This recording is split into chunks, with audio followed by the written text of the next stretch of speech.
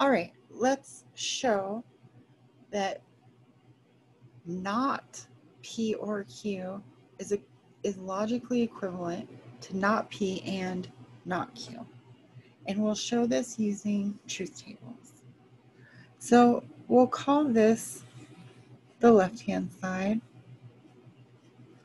and we'll call this the right-hand side. We'll make a truth table for the left-hand side. So we have the P statement and the Q statement. P by convention is T, T, F, F, and Q is T, F, T, F. Now, the first thing we can do is what's inside of the grouping symbols. So P or Q, if you recall, the OR is false only when everything is false. So looking at our two columns, the P and the Q, we have two falses in the fourth row. So here our OR is false, otherwise true. And now what we'll do is negate that column. So we negate the previous column. So we just look at T's and turn them to F's.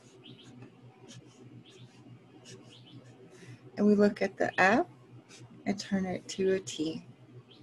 Now we're done with the left-hand side right here in this column. Now let's take a look at the right-hand side. The right-hand side requires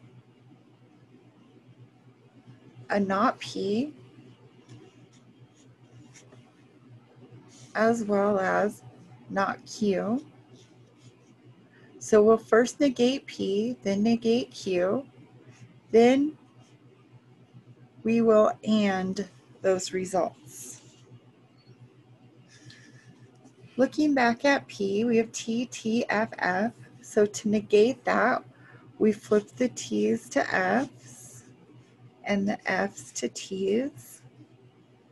And not Q, we turn the Q column from TF, TF to FT, FT. And now what we can do in the right-hand side is AND these two results. So we'll have not P and not Q. Not P and not Q. And if you recall, is true only if all components are true. So two truths are what we're looking for.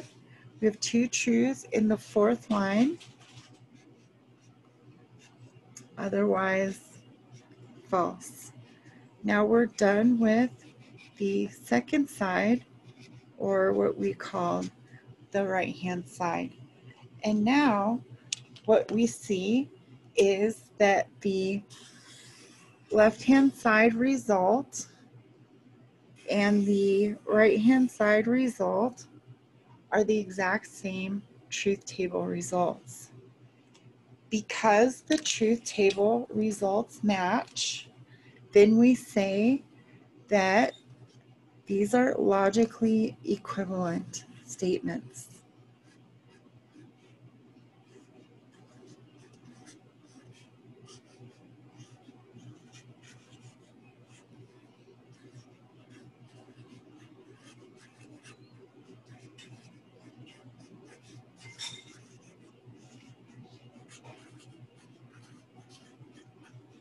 Because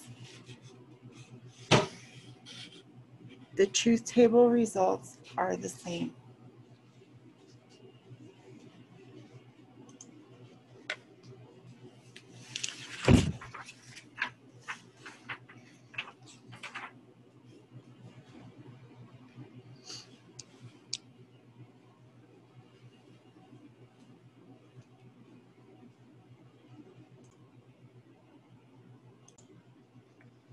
All right, let's show that the negation of P and Q is logically equivalent to not P or not Q. First, we'll look at the left-hand side by first ANDing the P and Q and then negating. Using a truth table, then we have our setup columns, T, T, F, F for P, T, F, T, F for Q. First, we can AND the P and the Q. The rule for AND is ANDs are true if all components are true. All components are true on the first line, otherwise not.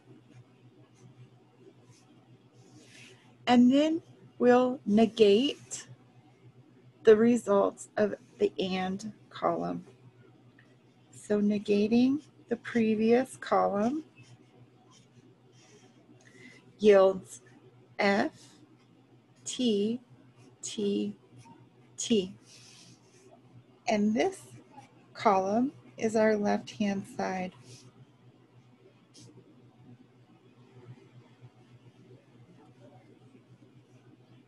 In the right-hand side,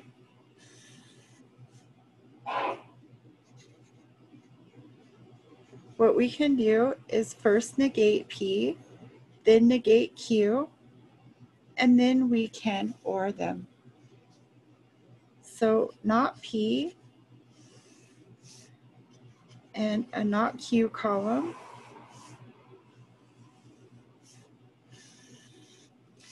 Looking at P, we negate the column by turning the T's to F's and the F's to T's. And to negate Q, we look at the Q column. We turn the T's to F's, the F's to T's. Now we've negated P, we've negated Q, and we can OR them. So not P or not Q yields, well, let's remind ourselves that in an OR, we get a false only if both components are false. If all components are false, like in line 1, then we have false. Otherwise, we have true. This is the result for the right-hand side. Now you can see that the truth table results for each statement is the same. F, T, T, T.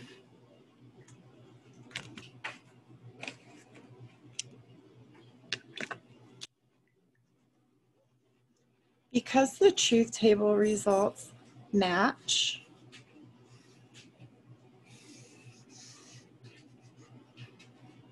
we can conclude that not P and Q is logically equivalent to not P or not Q.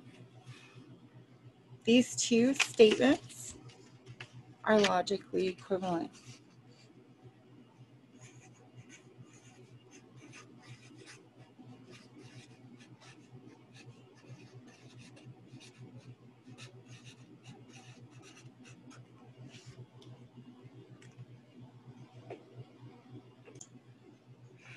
Notice that in the first example and the second example, where we showed logical equivalence between these two statements and between these two statements, these are actually the De Morgan's laws for logic.